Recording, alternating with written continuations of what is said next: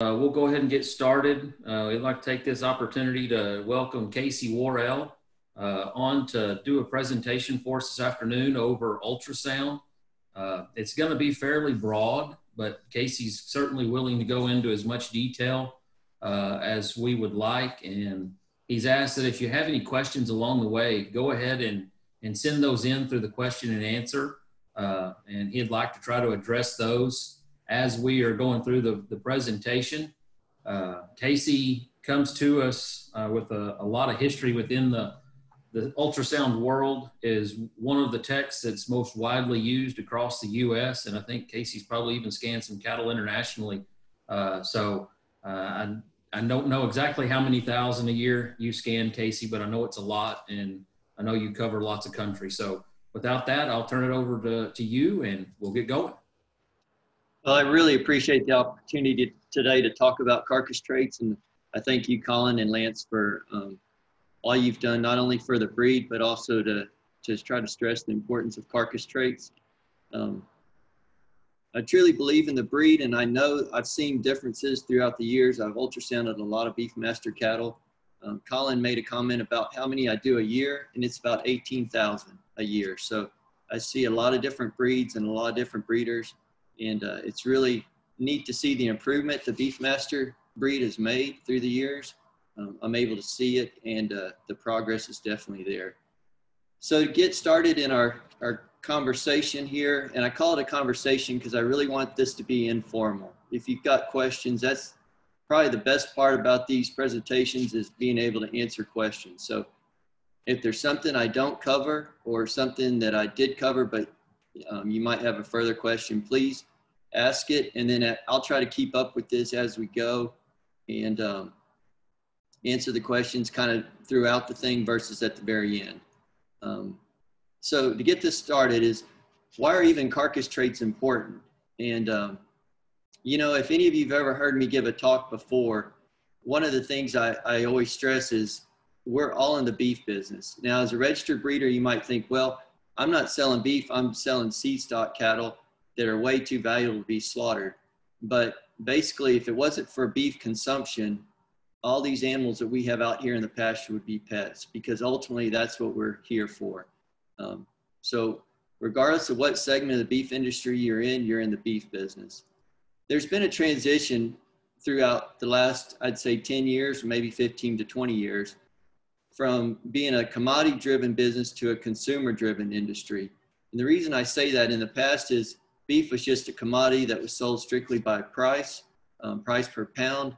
And now the consumers is making more of a statement as to what they're wanting and what they're willing to pay for. And that's driving the industry into what the pricing of this beef is. The consumer is demanding a higher quality, leaner beef, and that's no doubt.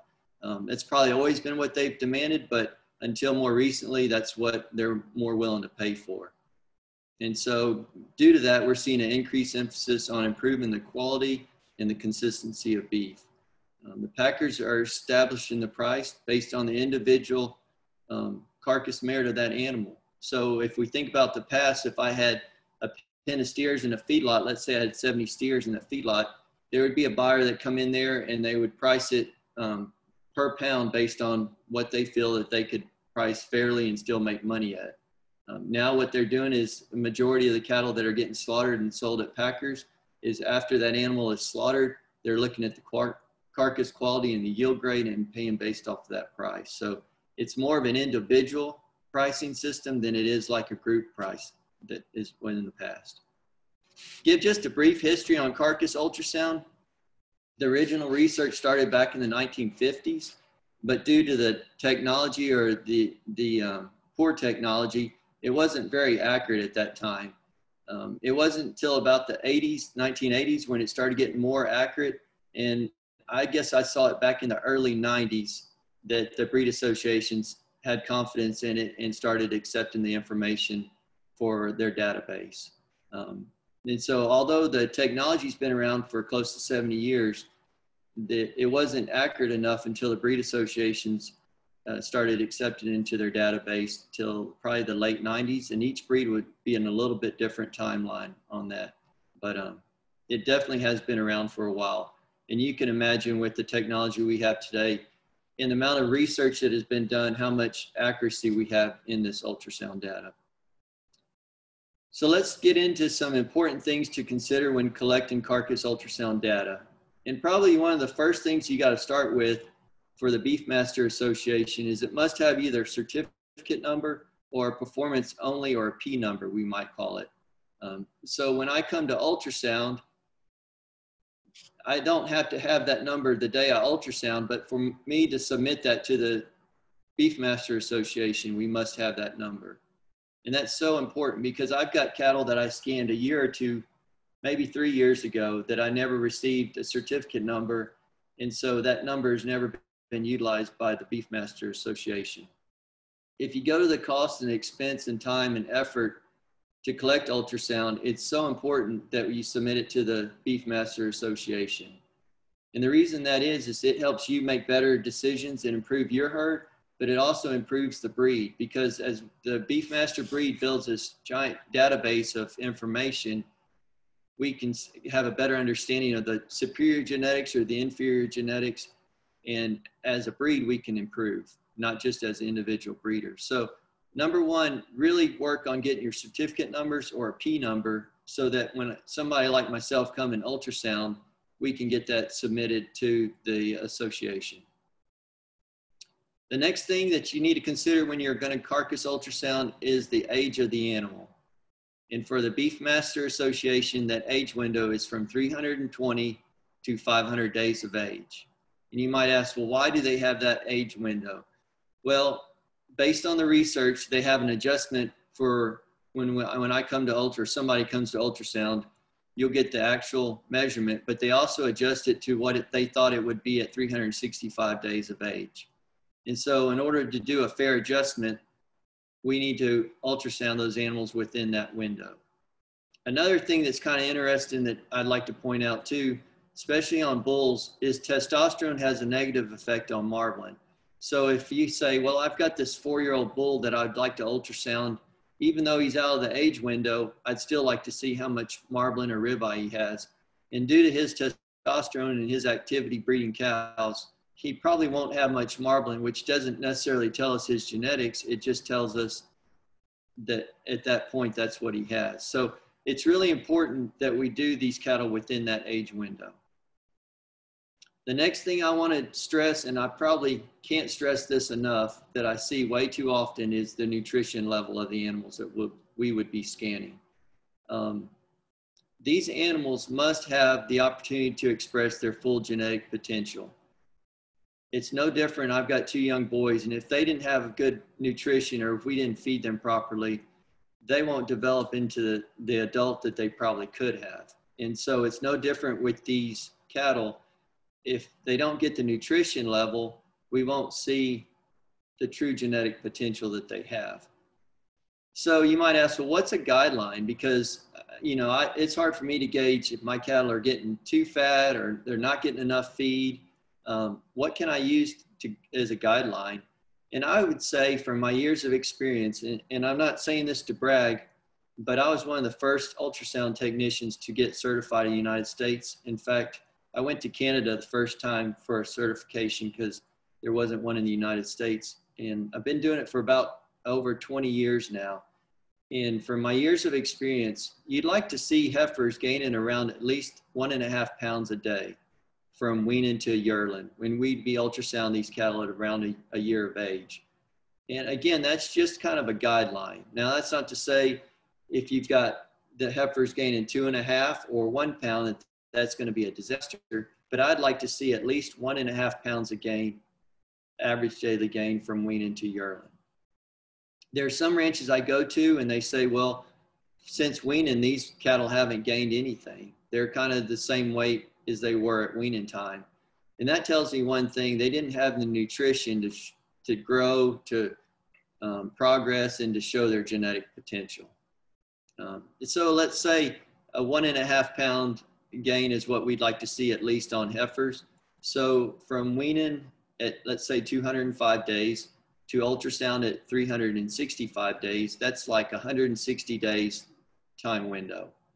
Well, if they're gaining a 1.5 pounds a day, we'd like them to gain at least 240 pounds from weaning to yearling. Again, don't hold me to that exact number, but that works as a really good guideline. So you might ask, well, what on bulls would you like to see? And I'd say for bulls, I'd like to see at least 2 pounds of average daily gain from weaning to yearling. Again, I think the more gain, the more they're going to express those genetics. But that might be like a minimum. So that would be gaining around 320 days from weaning to when we'd ultrasound them.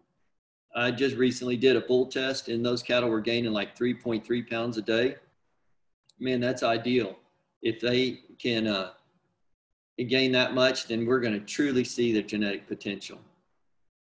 So another way to look at it, and I like to see at least 2/10 of back fat on an animal. If I see an ultrasound an animal and it's got maybe 1/10 or 1,500 back fat, that's telling me it probably is not getting enough energy in their ration to truly express its genetic potential. So those are just kind of guidelines. And I like to look at that especially for new breeders that have never done this before, that really don't know, where do I start on condition wise? So to talk a little bit about condition and nutrition, let's say that those cattle didn't really gain much from weaning to yearling. You just turned them out on grass, and the grass might have not been very good, or there were some other issues going on that they didn't gain much. How would that affect the ultrasound data?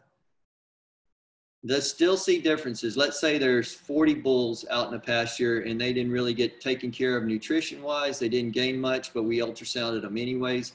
We're still going to see some differences on ribeye size, on marbling, on back fat, on rump fat, but the range won't be as good. So let's say they don't have the proper nutrition, and the ribeyes range from a 10 square inch to 11.5 square inch. Whereas if those cattle were on a good nutrition plane, that range might be from a 10 square inch to a 13.5 or 14 square inch ribeye. So what we're going to see is a bigger variation, because those better cattle are really going to prosper and show how much better they are than their others. So hopefully that gives you a little bit of idea on nutrition. I can't stress it enough. If we're no different than taking a yearling weight, a weaning weight, if the cattle don't have the proper nutrition, then their weights are going to suffer. And so nutrition is so important. And I have a lot of customers that say, well, I sell my bulls to commercialmen that run their cattle in a commercial environment. And so I want to run my bulls in the same environment so that those customers of mine can see how those cattle perform in that environment. The problem I have is that you're not selling commercial calves, you're selling seed stock. And these cattle should be far superior to what they're raising just off of their commercial cows. And so I think that's so important. Another thing is, if I'm selling a bull that has a weaning weight of, let's say, 500 pounds, and my customer buying this bull, his average weaning weights are 625 pounds, he's going to question what kind of quality bull is he buying there. So I have a problem sometimes with registered breeders telling me, well, I'm going to run my cattle like commercial cattle, because I think that's two totally different scenarios. So hopefully that's enough said on nutrition. I feel it's so important. The next thing we'll talk about is facilities. Hey, Casey, yes, there sir. is one question that came up there real quick. Okay.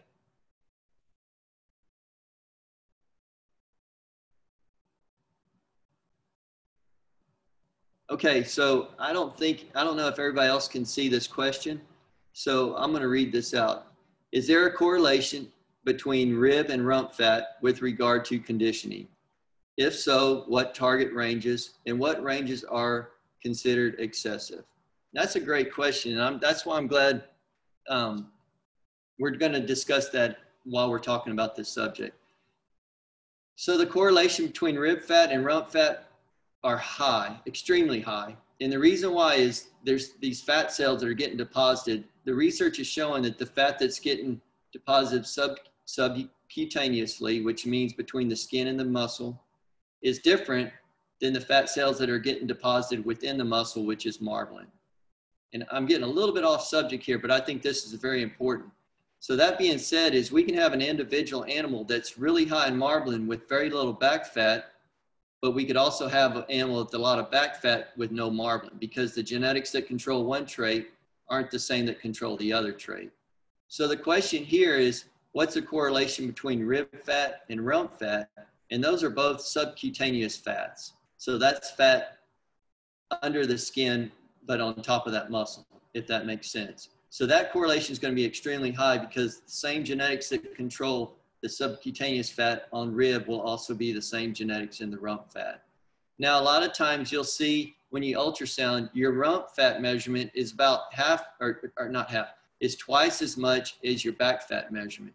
You might ask, why is that? And I remember when Tommy Perkins and I had this discussion years ago, and he said, well, if you look at sheep that do really good in the desert environments, they'll produce more fat over the rump, which they use for energy storage.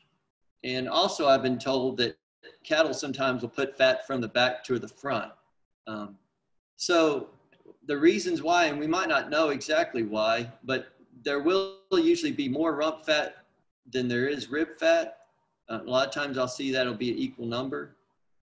But the one thing to know is those are highly correlated. So if I see very little rib fat or back fat, I'll see very little rump fat. And if I see a whole lot of back fat, I see a whole lot of rump fat.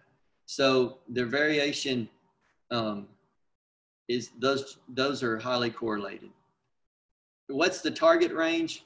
You know, that question is one I get asked a lot too. When they say back fat, how much back fat do we really need?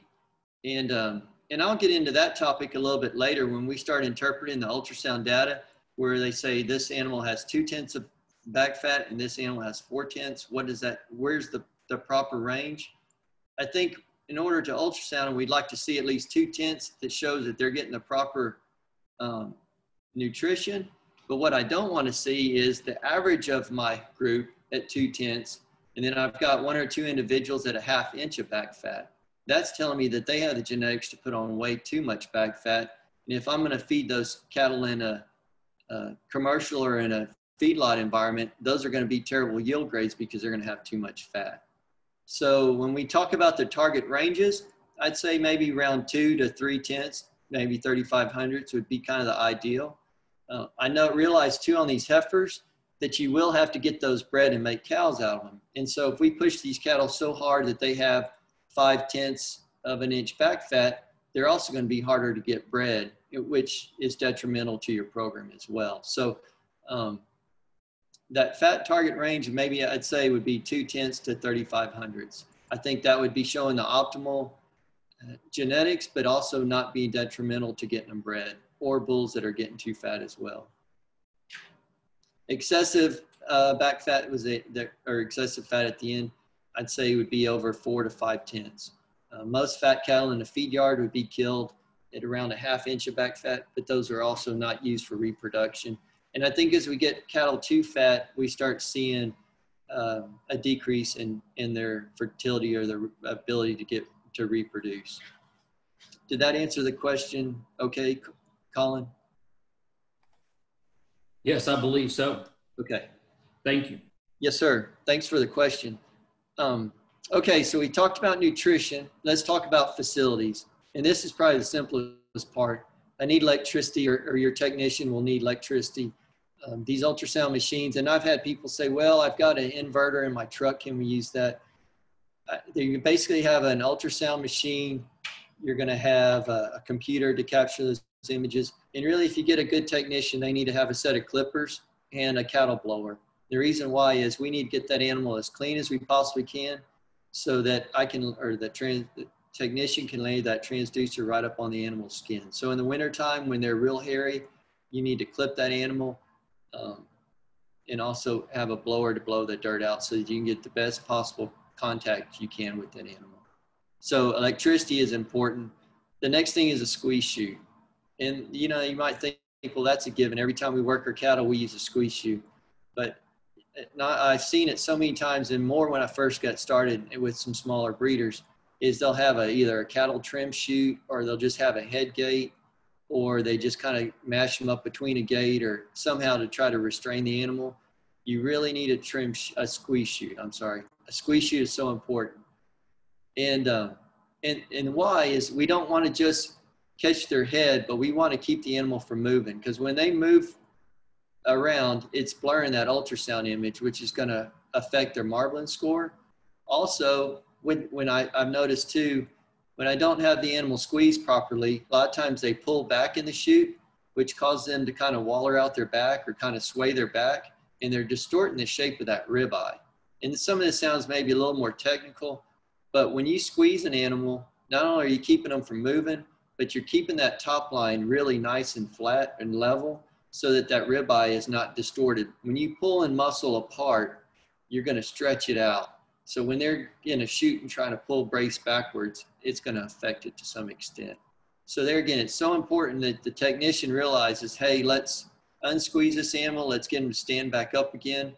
I even recently saw there's a little bit of research done where by not squeezing the cattle, it affected the marbling score because of the way the animal was holding their top. And so I can't stress it enough. Get you a squeeze chute that you can squeeze the animal down and limit the amount of movement. And if you have an animal go down the chute or is really fighting, make sure the technician takes his time to get that animal standing right, to get it the best possible measurement they can. Okay, the next thing we need is a scale. The reason why we need a scale is we need to have a scan weight. And for the association, that weight needs to be taken within 7 days of when you ultrasound, meaning 7 days before or up to 7 days after. Now, 98% of the ranches I go to, we take a scan weight the day that I scan. And it's so much easier because a lot of times the scale is under the chute. We can take it right then and there. But I realize there's times where maybe your scale's not working, your scale's at a different location, and you've got to take a weight other than when you're actually doing the ultrasound. And if that's the case, you have 7 days to do that. So that's given a scan weight. And that scan weight is also able to use for a yearling weight. So earlier I talked about the age range being from 320 to 550 or 500 days. That's also the same age range for a yearling weight. So the nice thing is with the Beefmaster Association, when you're ultrasounding, the weight you take for ultrasound can also be turned in for your yearling weight. It's a good time to take your scrotal measurements on your bulls. If you're taking a hip height, a yearling hip height, it's a good time to do that as well. In fact, I try to encourage my breeders do all that while I'm there ultrasounding versus having me ultrasound and then running them through the chute and doing it again. So if you've got a technician, really try to get all that measured at once. I think it just makes it simpler for you, the breeder, but it also makes it easier on the cattle. Another thing that's really important to consider before you're collecting ultrasound data is a ultrasound barn sheet. And that comes from the Beefmaster Association. What that barn sheet gives the technician is the age of the animal, the certificate number, the tattoo, all the information that the technician needs to submit back to the Beefmaster Association. So basically the process that we go through is you contact the technician will come out and ultrasound and they'll save those images. They'll submit those to an independent lab for interpretation. Once that data is interpreted, it'll go back to the Beefmaster Association into their database. And then the Beefmaster Association will generate a report for you. And we'll get into their report here shortly. So through all those steps, if the technician has the barn sheets, they'll have either the P number or the C number needed so that when we submit that back to the association, it'll go right into their database. So ultrasound barn sheets are so important. Let's say that your technician shows up and you forgot to print out your barn sheets and he's going to scan them anyways. What happens? Well, even if you could send it to him at a later time, or if you could just get him a certificate number with the website nowadays, if somebody gives me a certificate number, I can go onto the website and look up all the information I need, and I'll actually generate a barn sheet if I don't have one given to me. But if I have that certificate number, it's the unique number that only that individual has, and we can gather the rest of the information. So the ultrasound barn sheet. So the last thing that you need to consider when you're ultrasounding is a technician. And the technicians need to be certified through the UGC, which is the Ultrasound Guidelines Council. It oversees our industry. We have to be tested on actual live animals that will get slaughtered, and they see how accurate we are to the actual kill data. We also have to take a written test so that we know about the industry and about the technology. And it's so important, because if I was just to go out, or any guy would just go out and get an ultrasound machine, the integrity of the data could be jeopardized, plus the association's database. And that's really the greatest value I see as association, is they're upholding the integrity of this database that's so important, so that us as breeders can make the most accurate and useful decisions off of this data. And so, so you do need to find a technician, and there's places I think you could go to on maybe the BBU website and look up ultrasound. You could probably click on and find a list of technicians. If not, you could go to ultrasoundbeef.org, which is the UGC website, and they have a list of all the technicians in the United States. Okay, so that's all the things to consider when collecting carcass ultrasound data. And if there's any other questions on that, I kind of expected some more nutrition questions, because, man, I feel like that's so important. But if there are, you can send them to me now or later, either way. Okay, so let's say a person like myself comes out and ultrasounds your cattle, and you get the results back. And I've got just a copy of some results that the Beefmaster Association sends back. And I know it can be very confusing. It's a lot of information. And on this report, it's got their birth information, their weaning information, their yearling information, and their ultrasound information. And it can be very overwhelming. And so hopefully, I don't know if any of you have a report like this handy, but hopefully we can go down and kind of break this up a little bit and make more sense of it. So let's get back to ultrasound. The traits that I measure is ribeye area, back fat, rump fat, and marbling, those 4 traits. And you might say, well, why ribeye area? The ribeye is measured between the 12th and 13th rib, and that's the exact same place the USDA inspector in a packing plant would look at that ribeye between the 12th and 13th rib. So we're measuring these animals the exact same place that if that was an actual carcass hanging there, we would look at ribeye and back fat. So it's so important. As a technician, if I was to move up and was to take an ultrasound image between the 11th and 12th rib of the ribeye, as a lab interpreting those images, they would see that I was in the wrong location, because the muscles, the way the muscles lay in there, there's different muscles that come in as you move farther up on the animal. And so if I'm ahead of that 12th, 13th, or behind it, they would be able to tell, and they would reject those images. And so again, we're measuring the ribeye, we're the exact same place, and the back fat, the USDA inspector. And so when you get your data back, you'll get the raw information. And so let's say, for instance, a ribeye is a 12 square inch. That's the area of that ribeye muscle. That's what it was, the raw data, the day we ultrasounded them. Then you'll get an adjusted. So on your report, you'll see the actual raw data, or what I call raw data, the actual ribeye area. And then you'll see the adjusted underneath that. Well, adjusted is what they should have been at 365 days of age. And so if I've got 30 bulls and I'm ultrasounding them and they're different ages, it's really hard to compare the bulls on the actual, because some of them have an age advantage where they're older or younger. And so by adjusting 365, I could look at those 20 bulls on an equal playing field. Now you might say, is that adjustment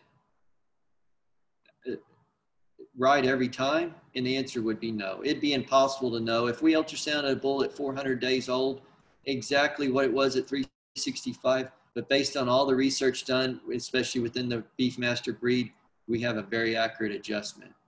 And so that adjusted would allow you to look on an equal playing field, what we'd expect.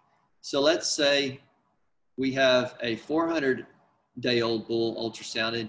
His ribeye was a 13 square inch.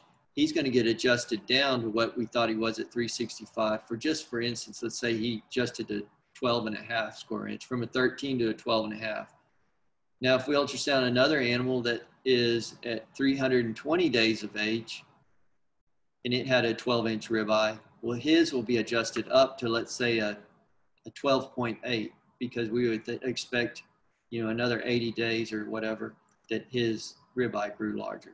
So the adjusted, if you're going to look at the data, I would look at the adjusted before I looked at the raw data on an equal playing field for comparison's sake.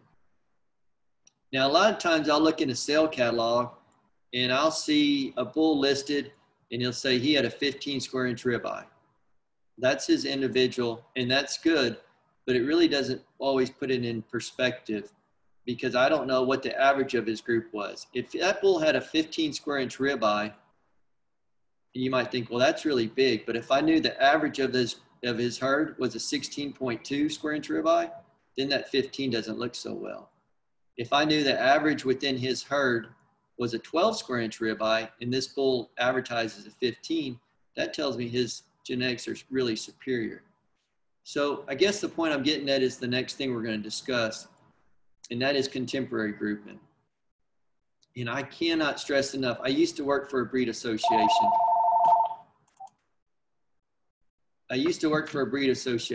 And probably the number one thing I felt I could do to help educate breeders within that breed was talking about contemporary groups.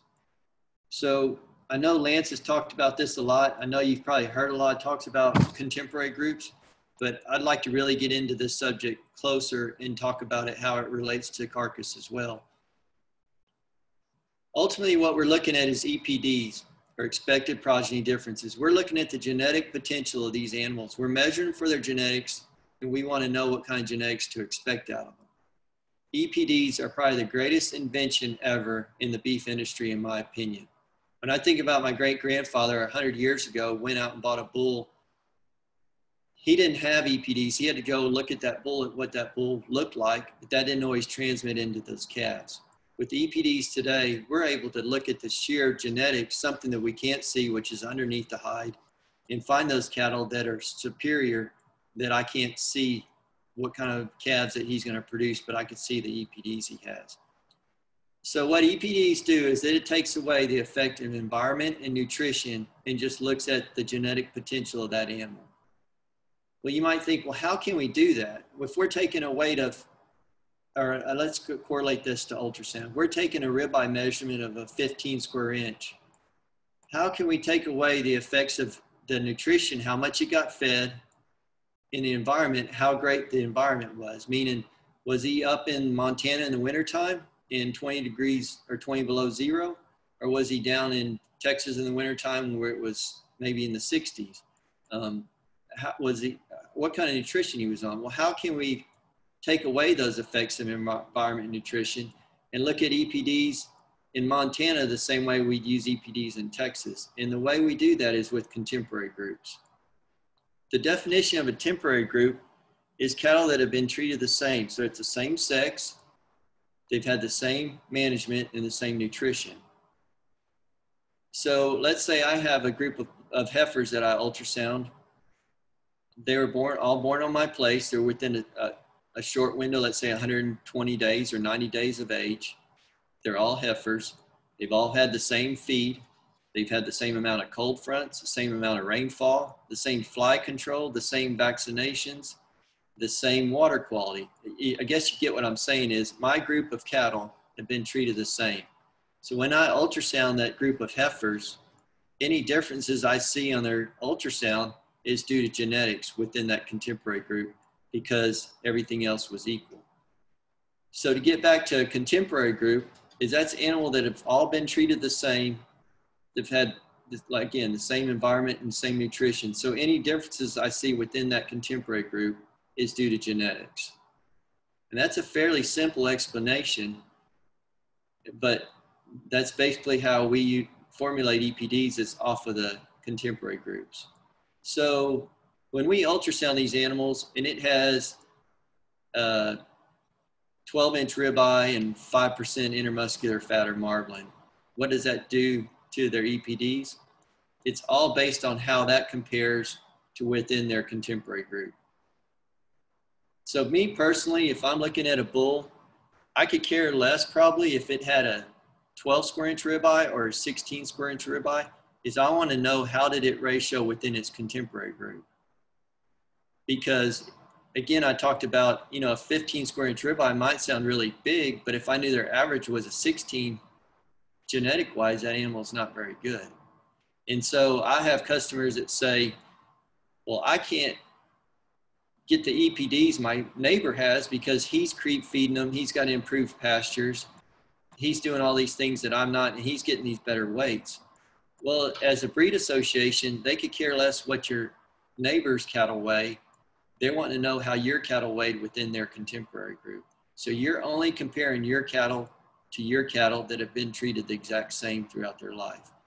Now, that being said, it happens all the time. I show up to somebody's place to ultrasound, and they say, well, I've got 3 show heifers that my kids have. I want to ultrasound.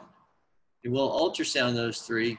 Well, if I was to put those 3 within the contemporary group of his other cows that have just been out in the pasture, or other heifers, that's going to really distort their contemporary group. It'll make the show cattle look good because they're on a high plane of nutrition, and it'll make his pasture cattle look inferior when genetic-wise, they might not be. So that being said, when your technician comes to ultrasound, make sure that your contemporary groups are done properly. The cattle that are getting compared are getting done within cattle to a group that have been treated the exact same. I might even go so far as if I have a set of bulls, one set of bulls are on a different ranch, they've got better nutrition, maybe better grass, or for whatever reason, they're going to be heavier. And then another pasture where I'm weaning or bringing in cattle with lighter yearling weights, I would treat those as 2 different contemporary groups because they're not, it's not fair on their nutrition and their management.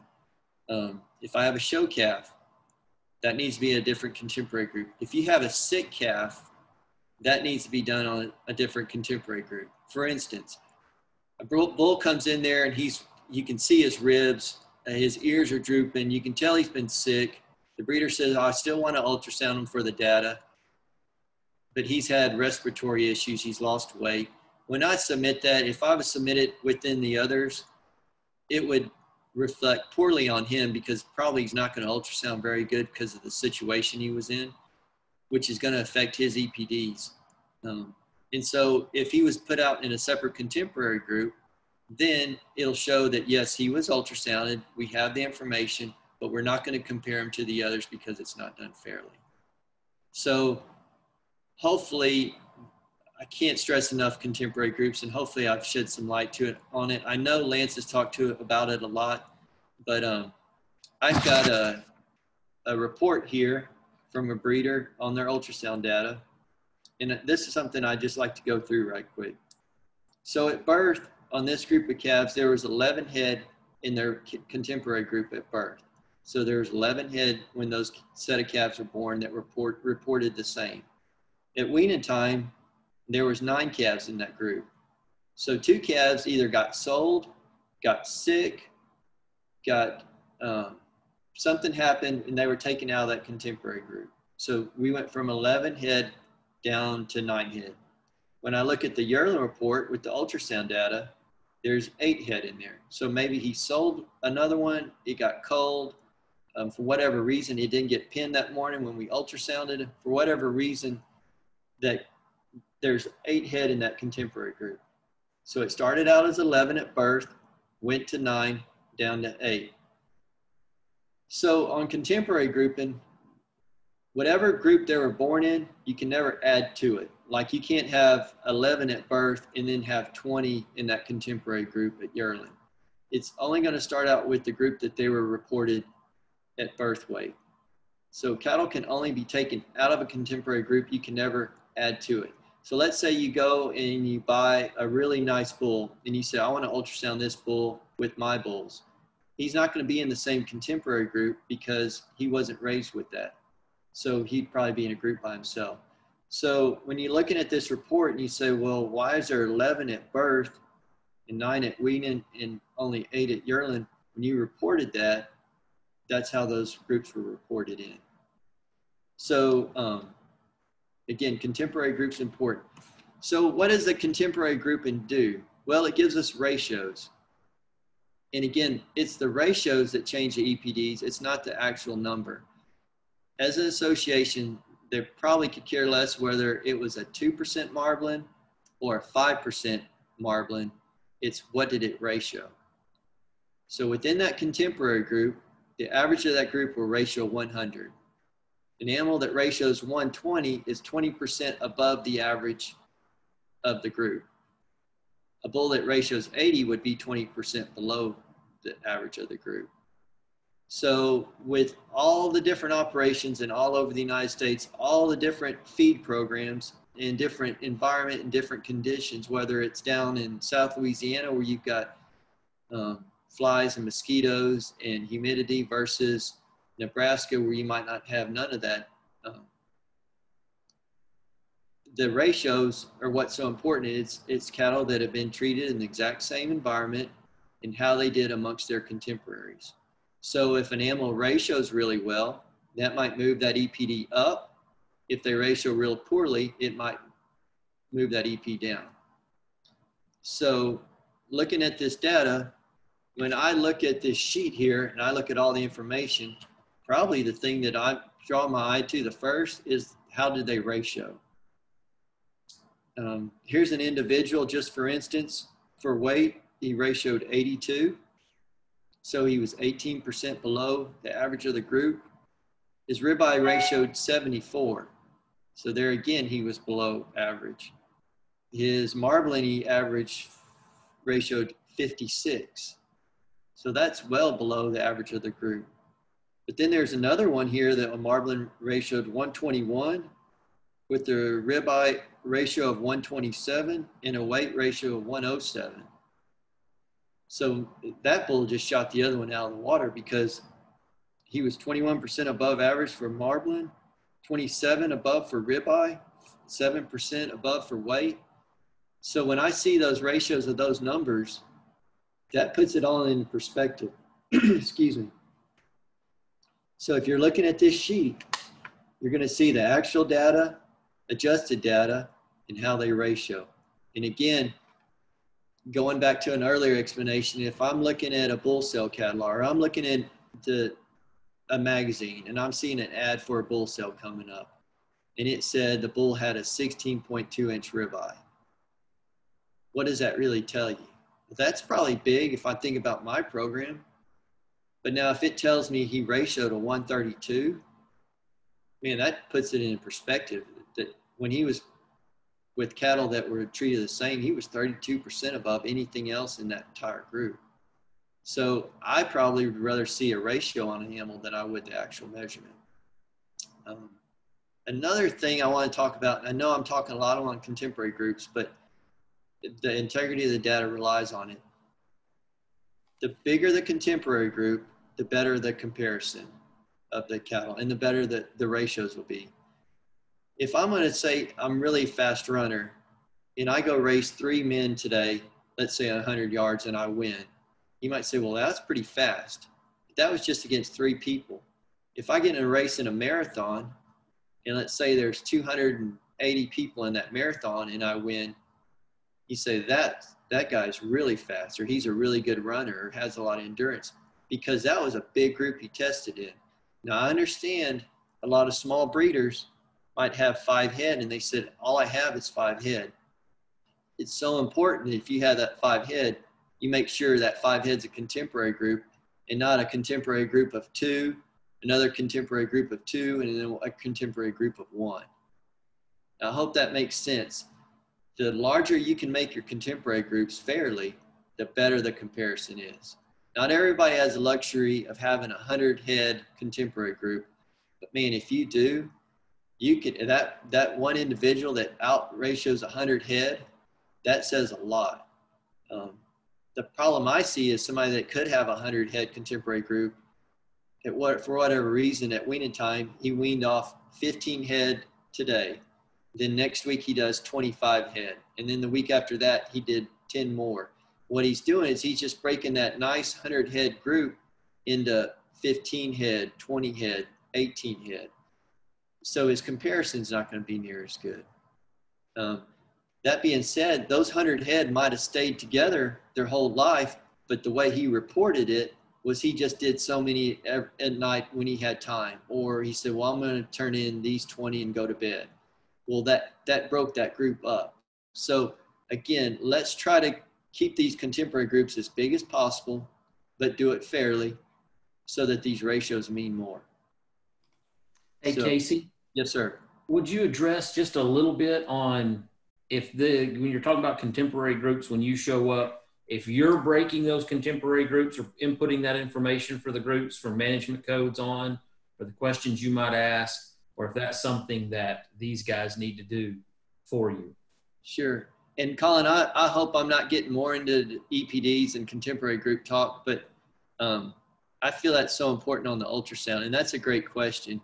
A lot of times I've been going to these ranches for 10 years or 15 years. I've had some customers from the very get-go, and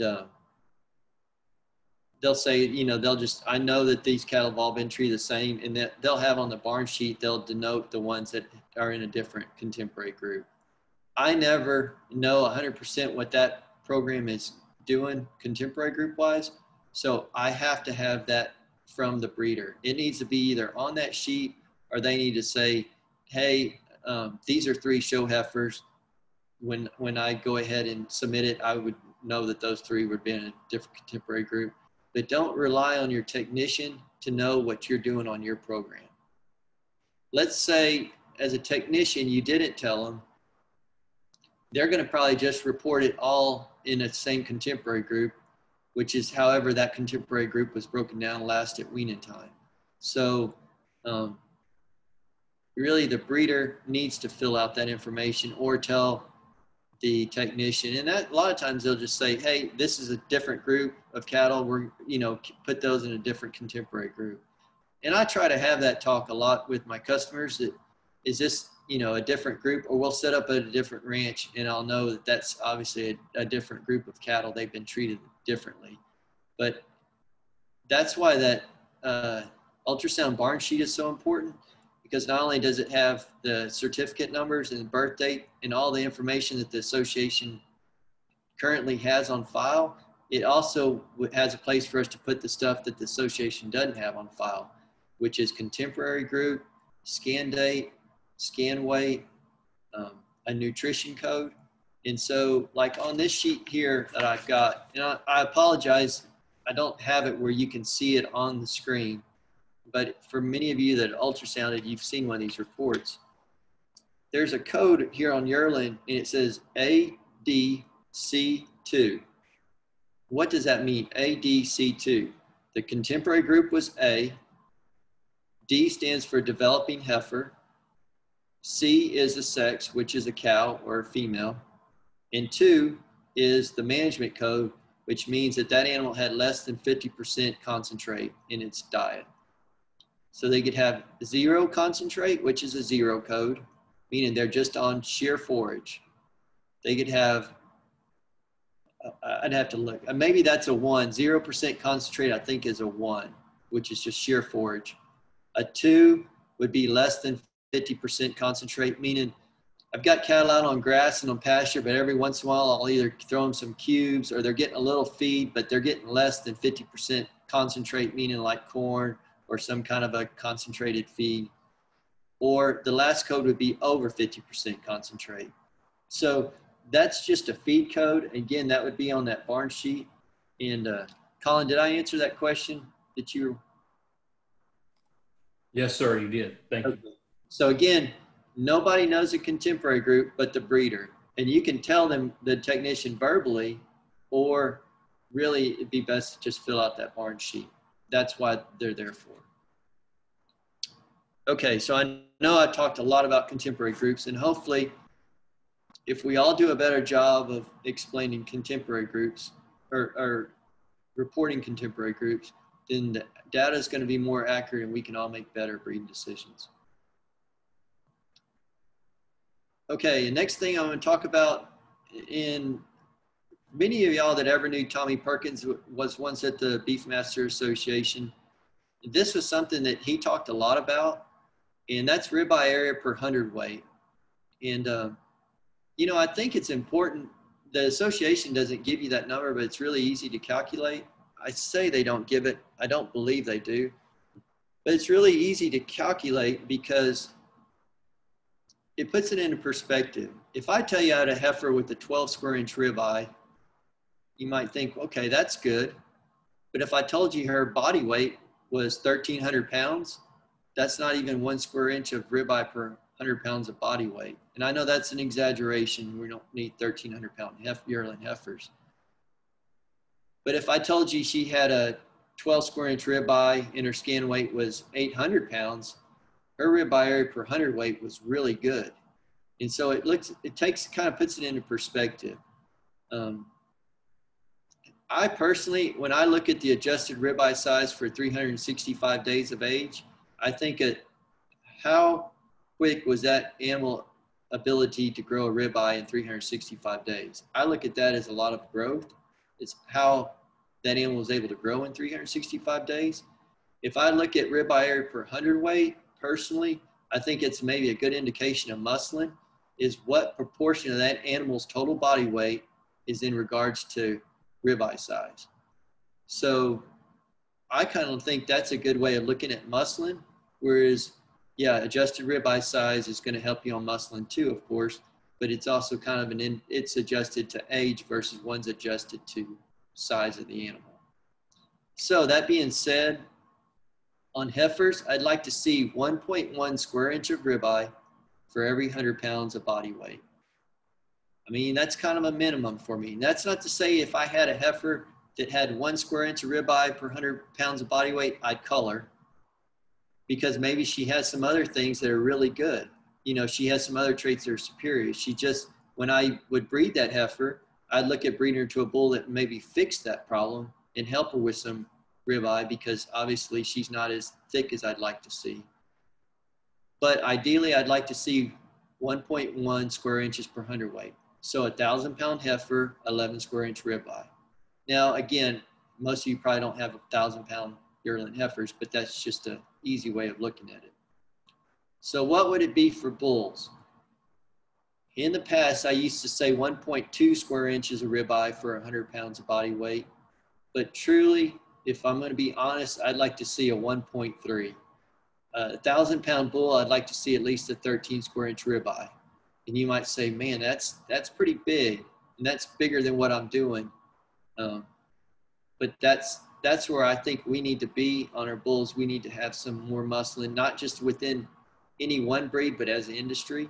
If you look at the average muscling in the commercial cow out there, she's going to probably need a boost in muscling on those calves. So a 13 square inch ribeye in a bull doesn't mean all of his calves are going to be 13 square inches if you breed them to some commercial cows that are lacking in muscling. So I set the standard pretty high for bulls, and that's just my personal numbers. Now, that's not coming from the Beefmaster Association. That's not coming from UGC. That's just me personally. I like to see 1.1 on heifers and 1.3 on bulls. Again, I just think it's another way we can compare that ribeye size and put it in perspective. Another thing that I feel is useful, when I look at these sheets, and at the end, it's got the averages for the contemporary groups. Okay? So this is all on an individual basis. You can, and Lance might not like this because it's probably going to cause a lot of extra work, but knowing Lance, and I've talked to him earlier, he's all about trying to give the best information to you breeders. You can request to get this ultrasound information grouped by sire groups. That being said, if you've got, let's say, 4 herd bulls out there, and this set of calves ultrasounded are out of those four herd bulls, you can run those averages. So bull A average ribeye was a 13.2. Bull B's calves average ribeye was a 14.1. Bull C's average ribeye was a 9.8. You can group this data by sire group and really get a good idea of which bulls out there are producing the higher carcass cattle, or which ones are doing the inferior job. So when I look at this on an individual basis, I would have to go back and look at each one's sire to try to figure it out. But Lance can generate you a report by sire group averages. And I feel that's so important, especially if you're using herd bulls, or even if you're using AI sires, Or let's say I've got one AI sire and 2 herd bulls. How are my calves out of my herd bulls comparing against the AI sire? And with this here on an individual basis, it would take a lot to try to pull all those animals out and do an average. The association can generate you that report. So Lance said he's more than willing to do that, and I think that's really valuable information. Casey, yes, sir. Can you address a little bit on marbling scores from ultrasound and how they correlate to carcass quality grades? Sure. So the best way to do that would be, there's a chart that you can get, and you can look at the marbling scores versus the quality grades. And so off the top of my head, like a 2 to a 3.9% marbling would be a low to a high select. So a low select would actually be a 2 to 3%, and then a 3 to 4% would be high select. And then a 4 to 5.6% is a low choice. And then you get into the prime at about 8.6%. So I apologize, I don't have that chart in front of me. That's going off of memory. But a 2 to a 3.9 is select, USDA quality grade. And then a 4 to a 8.5 would be a choice. That'd be low choice, average choice, high choice. And then you get above a 8.6, you're in the prime. Now, when you get your ultrasound results back, it's in a percentage. And the reason why is when I ultrasound that animal's ribeye, you can see that marbling in that ribeye muscle. And a computer will figure out what percentage is marbling versus muscle, and it'll read it out as a percentage score. And so the higher the percentage, the higher the amount of marbling. So, you know, I have some customers that say, I want at least a 4% because that gets into the low choice. Or I'm going to buy this heifer because she was a 4% marbling.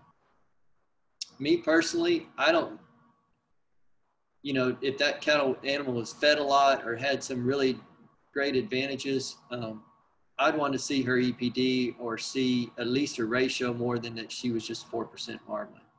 But the percentage will put it in you can actually take that marbling score and put it into a quality grade. Does that answer your question, Colin?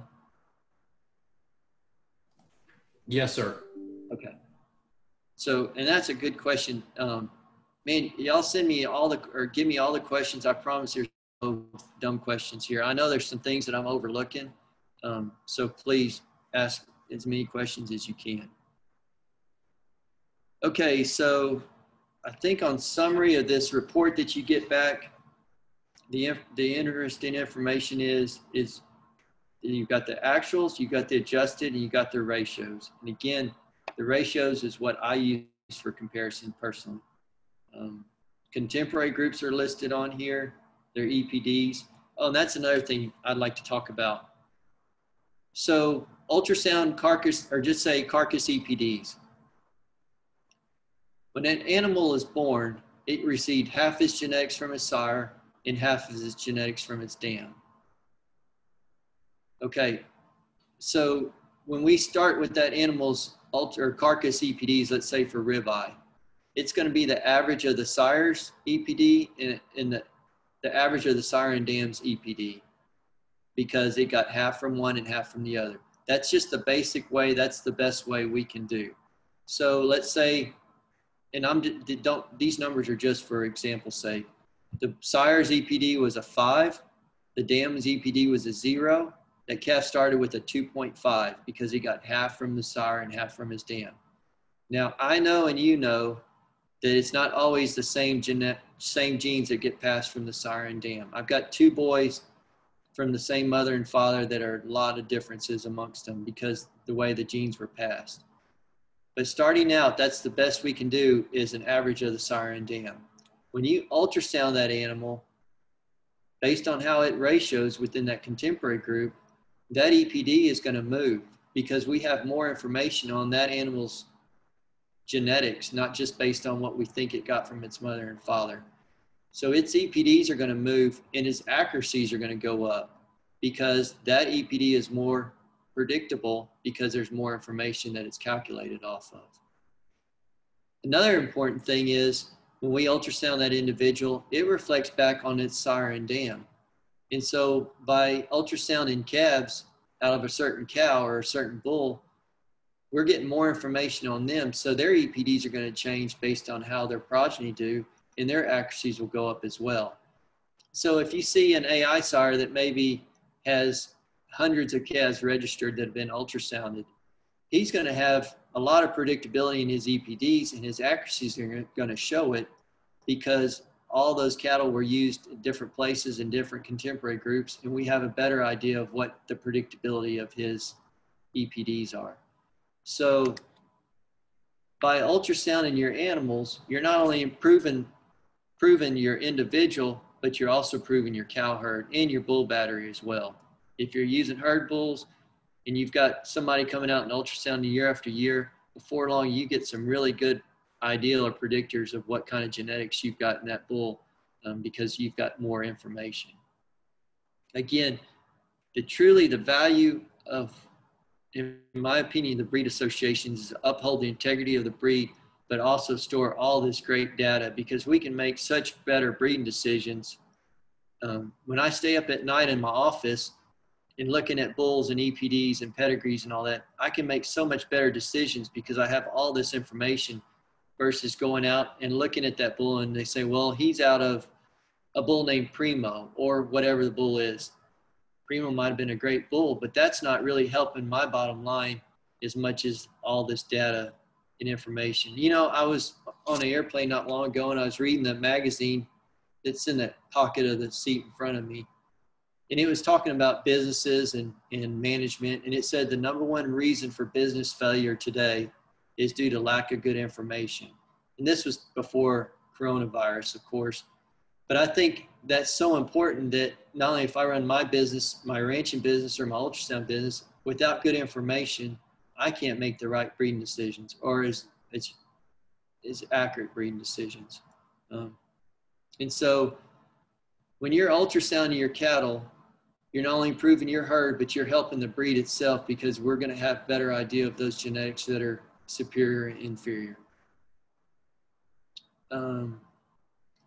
So really the last thing, if I was just to kind of summarize all this, and I hope I didn't get too far into genetics and not into the ultrasound part of it, but the thing I want to emphasize, #1, is single trait selection. I make my living off of carcass, or my ultrasound business is off of carcass traits.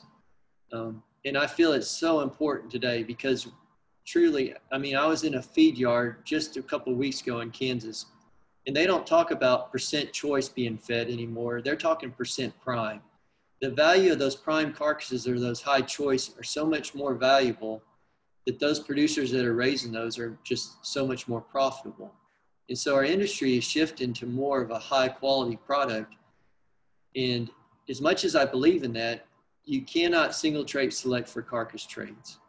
And I've seen it done through the years. I've seen different breeders and different breeds say, you know, those high marbling females are bringing a lot of money at these sales. I'm going to just go after those high marbling females. And you'll get that because these are some of our most highly heritable traits that we measure. Our carcass traits are some of our most highly heritable. If you put emphasis on marbling, you're going to get better marbling. But if you just focus solely on marbling, you might lose out on calving ease, weaning weight, milking ability, fertility, all the other important traits that we have. So yes, carcass is important. It's extremely important, but it's just another piece of the puzzle. I think we have to, #1, if we're looking at the economics, your reproductive traits are going to be your #1 economical trait, fertility. If that cow doesn't have a live calf every year, it doesn't matter what kind of potential that calf would have had for marbling. If she's got to breed, and she's got to breed back every year, and they got to perform. So today I'm talking a lot about carcass. Basically all I've talked about is carcass, but I don't want anybody to leave here thinking, okay, we just need to focus on carcass. I think in the registered business, you can look at these sales and you can look at some of the cattle that are bringing a lot of money. And I think you can look at the ones that are probably going to be pretty good carcass. I think you can definitely look at the trend and see that carcass is getting more important. But please don't just single trait select and say, well, I'm going to buy this bull, even though he's bad-footed or he's hawking in or he's got a bad attitude. He's got really good carcass numbers. Really think twice about that, because long-term, yeah, you're going to improve your carcass, but are you really improving your program? That being said, if there's ever anything I can do, the thing that right now I have so many customers, I travel about 13 states a year. It gets harder and harder for me to come do 10 or 15 or 20 head just from a time standpoint. Earlier I said I scanned 18,000 head, but I did that within about 7 months of the year, because you're scanning them at a year of age in spring and the falls when people are calving. Again, I'm not saying that to brag, except that it's hard for me a lot of times to come to a smaller operation. I know like Melvin Shears had the Live Oak group. They do a group together where breeders come to one location and we're able to scan maybe 10 or 12 breeders at one time, which is really beneficial to me, but it's also hopefully beneficial to the breeders. Again, there's a list of technicians and not everybody's that busy. And so please don't get discouraged if you've just got 2 or 3 head and I can't come, or a technician, try the next guy. I know for a fact when I started out, I was hoping my phone would ring and I would go travel to do 1 or 2 head, because that was better than sitting at home doing nothing. And so please don't get discouraged if you're a small breeder. Try to find a technician there's people out there, or try to find a breeder in your area. I know Bill Botard called me and said there's some other breeders in the area here that would like to scan, and we just did it in one location and it helped. It's hard for me to pass up 120 head to do 15 head in a day.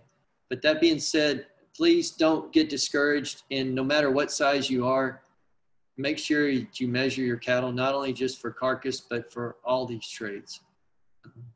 That being said, I guess I'm finished. Collin, is there anything else? No, that's it, Casey, and we certainly appreciate your time today.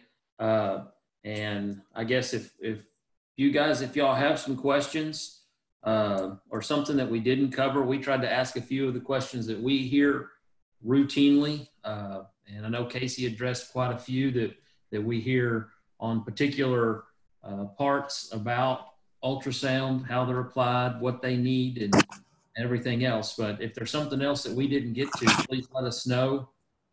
Post those in the question and answer box, the forum, and we'll take just a couple more minutes here before we close up, see if there's any more questions. And if you think of something sometime along the way, don't hesitate. Reach out to Lance or myself. Let us know. If it's not something we can answer, then we certainly have resources like Casey out there that are more than glad to help us out like he has today. Well, and I'd like to apologize too for being long-winded. I know I talked to Lance this morning. He said a lot of times they're 20 to 30 minutes. And I just looked at my clock and it's like over an hour. So I apologize for that. But I think the value's in the information, and for any of you that stood into the very end, I hope you were able to get something out of it.